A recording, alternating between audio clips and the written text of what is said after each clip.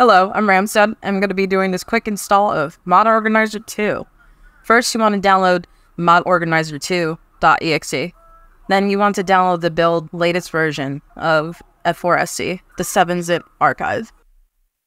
We're going to start by installing F4SE. So you're going to go up here, open the archive, and pull up your Fallout 4 directory and drag these files from the archive and put them into your Fallout 4 directory. You want to put it in the main directory, not inside of your data folder. And that's pretty much how you install F4SE. I recommend you install F4SE first before installing Mod Organizer 2. Okay, here are your files. Just click the Mod Organizer 2 exe. I'm going to pull this over here and go through the installer. So accept. I'm going to change my directory to D because that's where mine is located.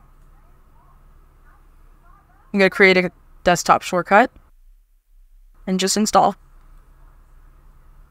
Okay, we're going to launch it.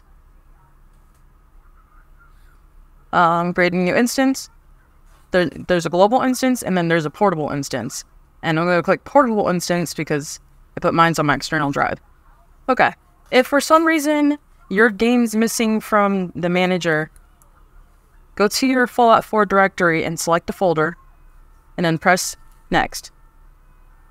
I'm just looking at this. You don't have to worry about it. Press next, and finish.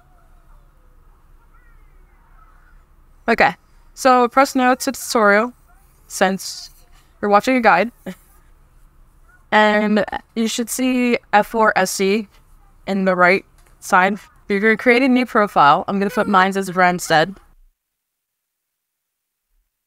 with the default game INI settings. Okay. Then I'm going to pull up this notepad.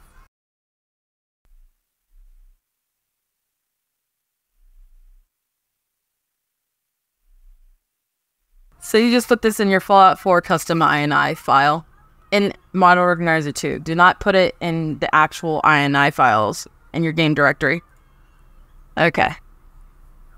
So if you look over here, I'm going to show you how to manually put F4SE if you don't see it or if you installed it afterwards. So just click Add from File. Find the F4SE loader, exe. Rename it to anything you want, and you would press Apply, then OK. But I'm going to press Cancel because I already have it in my list. So to remove it from your list, you just click the minus.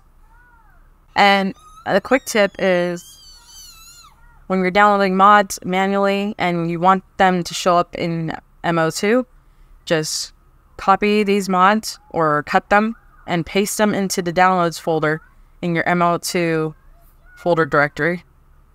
Paste them there, load up Mod Organizer 2, and you should have a downloads tab for your mods now.